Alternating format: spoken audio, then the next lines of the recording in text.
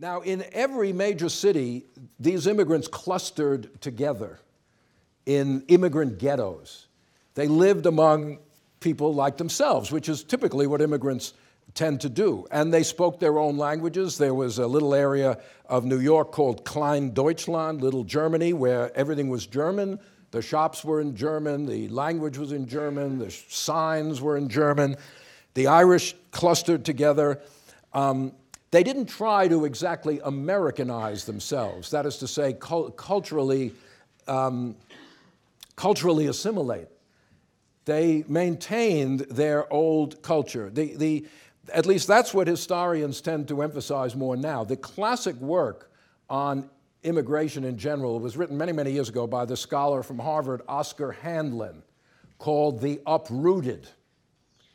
The Uprooted, and the title tells the story. People are uprooted from one culture. Their lives are totally disrupted. They land here. They're suffering from anomie, disruption. They can't fit in, and eventually they get absorbed. 20, 30 years later, John Bodnar published a history of immigration with a very different point of view and title called The Transplanted, not the Uprooted, the Transplanted. In other words, they brought their culture with them and just plunked it down in the United States. So it wasn't quite as disruptive and psychologically destructive a process as Handlin had seemed to suggest. But most recently, I think what historians emphasize is what they call hybridity, the mixing of cultures. One of the better examples of this has nothing to do with the Civil War, but is a book by a historian called George Sanchez on Mexican immigrants into Los Angeles area in the 20th century called Becoming American. And again, look at the titles, tell you something. Becoming, that's an active verb. That's like a process, a historical process. It's not just uprooting, it's not just transplanting, it's something that grows over time. Becoming American, it's a merger of cultures. Being Mexican-American is not being Mexican, and it's not quite being American yet, like all the other Americans. It's some kind of mixture of cultures, and it's a historical process. And one can add to that the fact that taking, let's say, Ireland and America as two things is historically misguided because neither of them is static. Ireland is changing rapidly in this period, so is the United States. Someone who immigrates from Ireland in 1830 is coming from a different place than someone who immigrates in 1860, and they're entering a different place. So it's not like there's just Ireland and America. Both of them are undergoing a process of historical change. So that makes the study of this complicated, that's all. So the Irish particularly become the target of anti-immigrant sentiment. They cluster together in these very poor immigrant ghettos. Handlin's first book, long ago, The Boston Irish, pointed out that they intermarried less with native-born Americans than any other kind of combination. More, and this wasn't a lot, more black and white people married together in Boston in the 1840s and 50s than Irish married non-Irish. And there weren't a heck of a lot of interracial marriages at that time. The immigrant ghetto is closed by choice or lack of choice, or by the larger society, or some combination thereof. People want to live among familiar people. On the other hand, many neighborhoods wouldn't let them live there at all, so they cluster in those places that they're sort of like African Americans when they moved up to New York City from the South. They wanted to live among people they knew, but most neighborhoods they couldn't live anyway, so you get these ghettos created.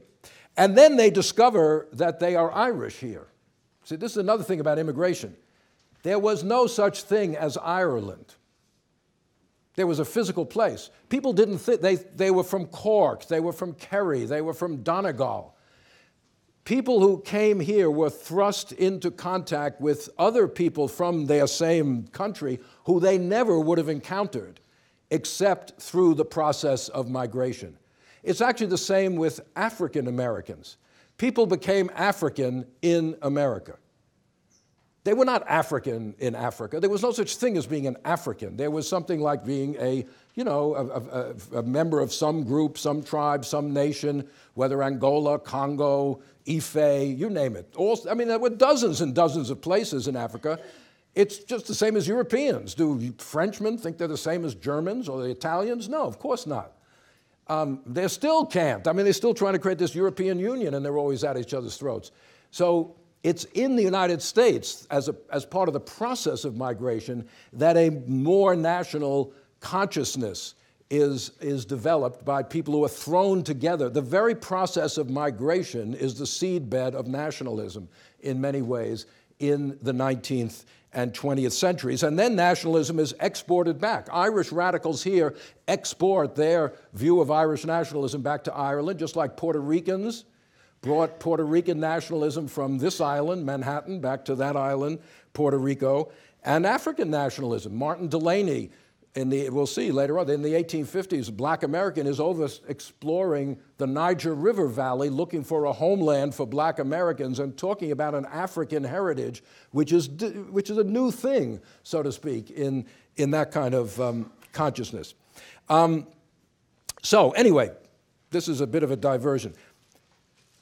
As a result of immigration, or let us say associated with immigration, come a host of urban problems: poverty, disease, criminality, slum conditions. In a way, the victim gets blamed for the results of having to live in slum-like ghettos, where disease is rife, poverty is rife, crime is rife. Immigrants live in very crowded conditions with poor sanitary facilities, high crime rates, high population density. Of course, the most famous such neighborhood in New York was called the 5 Points, which was way downtown around where City Hall is today, but was notorious as it was more multi-ethnic. There were not only Irish, but other poor people, including blacks, living in the 5 Points in the 1830s, the 1840s. It became so famous that it was a tourist attraction. Visitors to New York, from Charles Dickens to Abraham Lincoln, asked to come and see the 5 Points. It was so notorious as a dangerous sort of place where people lived. And certainly, the immigrants get associated with crime. Now again, crime statistics are very difficult to use because the police choose who they want to stop and frisk, as we have in this city, or arrest. So the vast majority of people arrested in New York City in the 1850s were immigrants, Irish or German immigrants. Does that mean that native-born people weren't committing any crimes? Maybe. Or maybe it just means the police were there to police the immigrants and weren't worried so much about what native-born people might be doing. And then the vast majority of those receiving public relief of one kind or another were also immigrants. So all of this feeds a sense that immigrants are somehow disrupting the society or creating urban problems for the society, et cetera. So the influx of immigrants is blamed for that, and also for this growing social stratification as they compete with native-born workers for jobs. Their presence drives down labor wages in many areas, unskilled, particularly where they're competing for labor. And they become a kind of permanent working class. As I say, the second generation doesn't move up very fast. Eventually, they do begin to experience upward social mobility, and they save money. Even like today, the poorest immigrants save an enormous amount of money. Today, they send a lot of it back to their countries of origins. Tyler Ambinder, a scholar who actually got his PhD here, did a study recently of savings banks in New York in the 1850s, and he found a lot of the accounts were small accounts by Irish immigrants, that even though they were paid very little, they still tried to save a little bit of money.